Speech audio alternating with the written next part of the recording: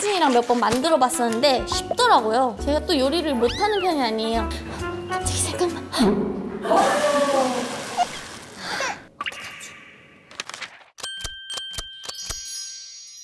안녕하세요, 츄예요. 네, 오늘은 제가 그동안 또 지켰죠 언니들 그리고 스태프분들한테 받은 게 너무 많잖아요. 그래서 제가 요리로 대접을 해주기 위해서 부엌에 초대를 했습니다.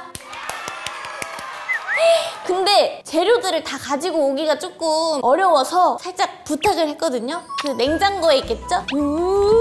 장바 오셨나? 오, 엄청 많은데요? 제작진들이 각자 집에서 있던 재료들을 가져온 거예요. 꽃이 피고 있어요. 식빵도 있고. 저는 이거면 돼요. 이거랑 딸기잼. 오케이, 라이스 페이퍼. 국내산 곰곰 파프리카. 이건 이파리가 왜 이러죠? 이런 양배추는 본 적이 없거든요. 거무죽죽한. 못 먹겠다. 이건 누구 집이세요? 다혜 비디님. 아이고, 그러니까 음식 해먹으라 그랬죠. 이렇게 다 음식 다 잘라서 보내면 뭐예요, 엄마가? 사 먹고 배달만 시켜서 먹으면 어떡해요? 밑에 양상추도 물이 다 생겨가지고요. 그냥 이거 그냥. 요즘 제가 들어보니까 음식물 쓰레기들이 좀 처리하기 어렵다고 했어요.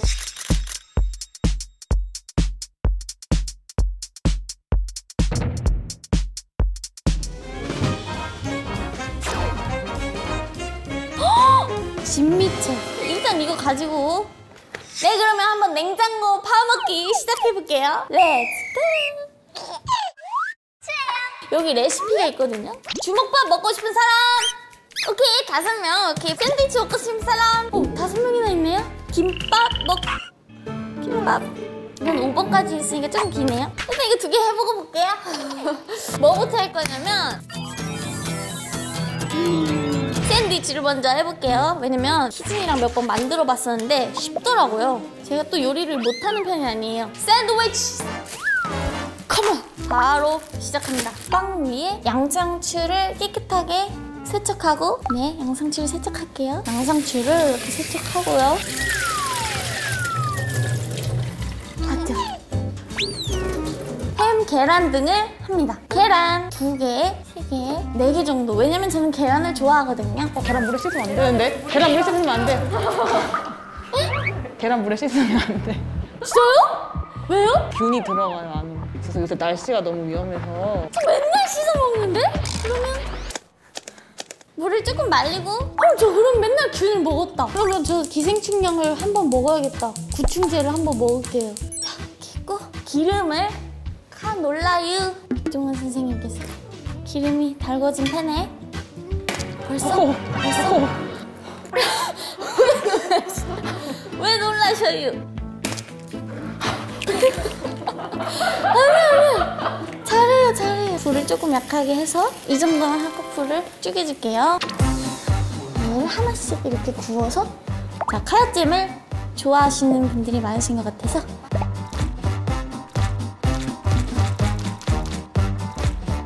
숙소에선 누가 요리를 제일 많이 해 먹어요? 비비 언니 여진이요. 비비 언니는 건강식을 되게 자주 해 먹어요. 저도 영감을 받아서 건강식을 해 먹었었는데 하루도 못 가더라고요. 냉장고 파먹기를 못 하다 보니까 저렇게 색깔이 변하고 이렇게 돼요. 그래서 어려워요. 자, 봐요 언니들. 색깔 대박, 그쵸? 자, 이렇게 하고 그다음에 하나. 여기다가 넣고 싶은 재료 중에는 라이스 페이퍼를 한번 해봐야겠다. 여기 뜨거운 물 이걸로 해야 되죠? 일단은 페이퍼는 빼고 그냥 갈게. 내가 솔직히 이거 유통기한 자신 없죠? 얘는 솔직히 말하면 유통기한이 아직 불확실한 친구예요, 라이스 페이퍼는. 이 위에 이제 이걸 올려줄 거예요, 계란. 다 익은 거 맞죠? 네, 다 익었어요. 못 믿으시고. 제가 예전에 그 비건 버거 만들 때 제가 아닌가요? 갑자기 생각나. 식빵 하나가.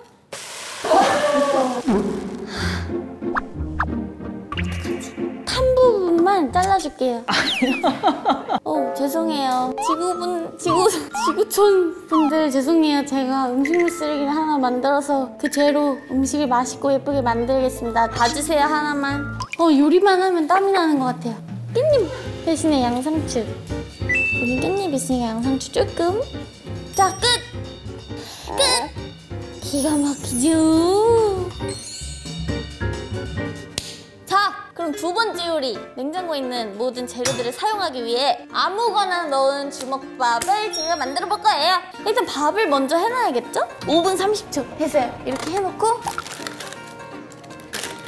자, 이렇게 해서 김을 부셔줄 거예요. 근데 김 양이 좀 적은데? 그럼 김밥김을 좀 사용해볼까요? 다 사용해야 되니까 어차피. 이게 이상하네. 이게 안 되네. 야, 이렇게 해야죠. 저는 김의 김씨예요. 미치겠다 정말.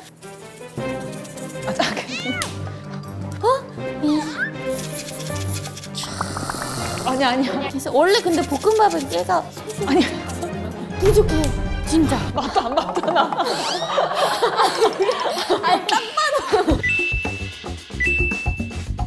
자, 일단 베이스는 됐으니까요. 자, 반찬을 한번 해볼게요. 베이컨, 핏, 햄, 핏, 진미채 이렇게 해보도록 할게요.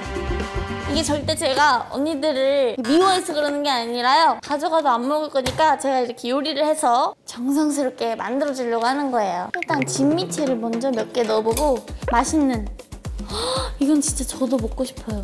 뜨거워. 뜨거워. 사실 먹다가 모르고 버려지는 것들이 있는데 조합해서 먹으면 아깝지 않게 재료들을 버리지 않고 요리해 먹을 수 있어요. 소고기를 구워보도록 하겠습니다.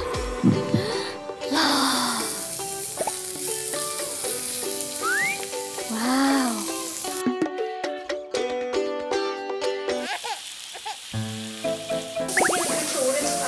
맞다.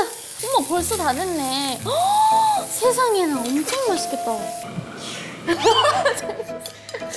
희유했어요. 소고기 덮밥 주먹밥도 괜찮겠다. 소고기 덮밥 주먹밥. 소고기 덮밥. 자, 그 다음 주먹밥은요. 홍고추, 풋고추를 넣은 주먹밥. 이거는 넣도록 하겠습니다. 이색적인 퓨전 요리. 예스. 그러면 소고기가 남으니까 남기지 않는 게 좋지 않아요? 저희 PD님들과 작가님들 소고기 많이 드리고 싶기 때문에. And 통깨. 자, 저 완료됐습니다. 꽤 그럴싸하죠? 이렇게 하니까 냉장고도 파먹고 음식물도 안 남기고 얼마나 좋아요. 제가 이렇게 음식물 안 파먹고 냉장고 안 파먹었으면은 이거 다 그냥 버려지는 재료들 아니에요. 그렇죠? 추님도 같이 먹는 거죠? 저 언니들한테 선물한다니. 어떻게든 그냥 잘게 씁니다. 칼질은 중요하지 않아요. 완성본이. 자, 어떻게든 다 돼요. 어차피 다 우리 입에 들어가는 거기 때문에. 당근이 조금 이렇게 됐다 싶으면은 파프리카도 그냥 넣어버려요. 좀 잘하는 것 같죠? 으깨입니다. 으깨요. 그레이프 발사믹 드레싱 완성! 긴 여정이었다. 제가 요리 3개를 한꺼번에 하는데 1시간도 안 걸렸어요. 그쵸? 한번 드셔보실까요? 언니들? 지구리 지켜చ్చు! 요리를 맛보실 영광스러운 3분을 모셔봤어요. 굉장히 기대되시죠? 대답은 안 듣는 걸로 할게요. 일단 첫 번째 요리는 샌드위치예요.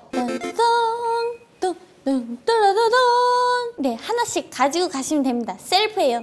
아이고, 왜요? 너무 푸짐해서 떨어지죠? 네. 아유, 원래 음식이 어떤지 천천히 평가해주세요. 맛이 어때? 맛이 없다고요? 그쵸? 그쵸? 근데 생각보다 맛있다. 카야 잼이 진짜 맛있다. 대박! 이게 재료들 때문이 아니라 만드는 사람이 어떻게 만드느냐. 여러분들 이거 레시피 어디 가서 이렇게 쓰지 마세요. 제 겁니다. 한번 두 번째 요리 드셔보실까요?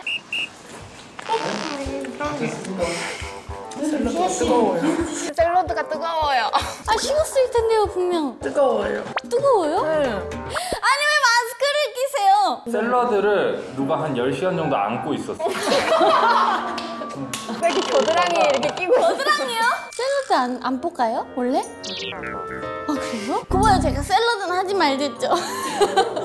Next. 라이스. 자, 뻔뻔뻔 그쵸? 여기는 소고기도 있어요. 잘 선택하셔야 돼요. 기본 평범한 집에서도 만들어 먹을 수 있는 그치만 소고기가 들어가 있는 2개 고르셔야 됩니다. 저는 알고 있습니다. 여기서 누가 나중에 피눈물을 흘리게 될지.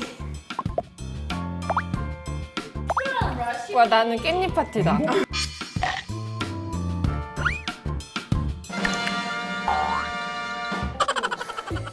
홍고추와 풋고추를 만나.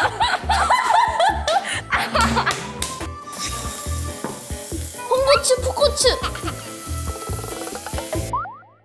바나나에 넣도록 하겠습니다. 단짠이에요. 예스. 바나나 명란 궁금했는데. 바나나 명란이네. 이상한 거 다 가져갔어. 딱 맞춰서 잘 오셨네, 스튜디오에. 딱 시식할 때 맞춰서 오셨잖아요, 그죠? 저 다 먹었어요. 그럼 감사해요. 그럼 이거 소고기 언니가 드세요. 소고기 진짜 파는 소고기 같다. 그쵸? 추도 하나 고기 먹어요. 진짜요? 감사합니다. 젓가락은 언제 들고 있었어요? 근데 미리 가지고 있었죠. 너무 맛있다. 저는 10점. 지구를 지켜 츄! 와, 감사해요. 윙? 시금치 씨앗. 해먹어도 맛있겠다. 잘 보관할게요. 오늘은 냉장고 속에 오래된 재료들로 이렇게 직접 제가 요리를 한번 해봤는데요. 무조건 식재료를 이렇게 가득 쌓아두기보다 처음부터 꼭 필요한 재료들로만 냉장고를 채워보는 건 어떠신가요? 그리고 발생한 음식물 쓰레기는 올바르게 배출해봐요. 네, 여러분들도 오늘 저녁에 냉장고 속 식재료를 한번 정리해서 요리를 한번 해봐요. 츄는 오늘도 식비를 줄이고 언니들의 냉장고도 지키며 지구를 지켰다. 츄! 안녕! 아 맞다, 이거 해야 돼요. 구독, 좋아요, 알림 설정까지. 안녕. 너무 맛있는데요? 촬영해야 되는데 못 가겠는데.